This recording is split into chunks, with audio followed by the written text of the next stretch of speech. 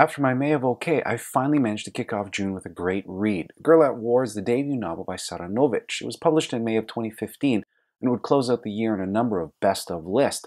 It seemed the perfect book to kick my month of meh to the curb, and it did exactly that. When the book opens, we're introduced to Ana Juric.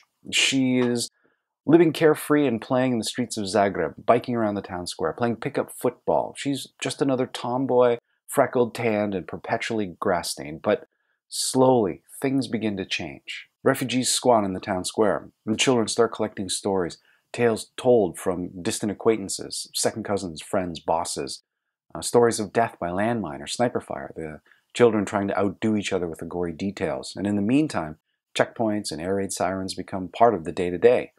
But ultimately, they're still kids, and this all gets incorporated into play. The sandbags that seal off roads going into the city become makeshift jungle gyms, and games of pickup football make way for games of war, with sub-contests arising for those who can make the best and most authentic machine gun sounds and act out the best deaths. Extra points given for those that, can die with their limbs contorted in unnatural angles and held the longest. But when Ana's sister becomes gravely ill, the family leaves the city and heads to Sarajevo seeking medical help.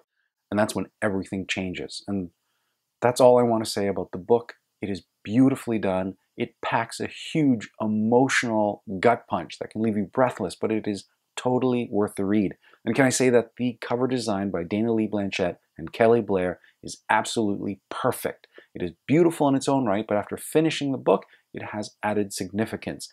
Ana would often stare at the sky with her father, and they would extract the same face from the clouds. And later in the book, she would lie next to her friend Luca, their arms outstretched, tracing constellations. But in times of war, that skyward-looking image changes in significance for Ana. As the kids say, all the feels. Sara's writing is quiet and considered, and you get a sense she finds comfort in the written word. You see, Sara is deaf. It was a progressive hearing loss over time, so she wasn't born deaf, but the majority of her communication is done through sign language. An American Sign Language is blunt. There are no euphemisms in ASL. It is by needs frank and direct. And there is an element of performance in what is essentially a three-dimensional language. And that's no more evident than when watching someone like Amber Galloway Gallego sign rap music. But for me to rap like a computer must be in my jeans. I got a laptop in my back pocket. My pinnacle walk when I hat cock it. Got a fat knock from that rat profit. Made a living and a killing off it. Ever since Bill Clinton was still in office. With Monica Lewinsky filling on his nutsack. I'm an MC, still as honest, but as rude and as indecent as all hell. Syllables, killaholic. Kill 'em all. Sara's written several thoughtful pieces about what it's like to be a deaf novelist. On one hand, she finds herself in an odd predicament of never being able to hear the audiobook of her debut novel, or struggling with dialogue because she simply doesn't have the ear for it. But on the other hand, she finds that she can write anywhere without distraction, and the majority of Girl at War was written while riding the Jersey Transit line. Anyway, a fantastic read that I absolutely loved, and I'm grateful for the book to having kicked off my month so strong, but June is not going to be an especially good month as far as a volume of reads, with tons of crazy commitments coming in. I recently had the chance to meet Joseph Boyden at an Indigenous Reads event. He was warm and gracious and signed my copy of Orenda, which I absolutely loved.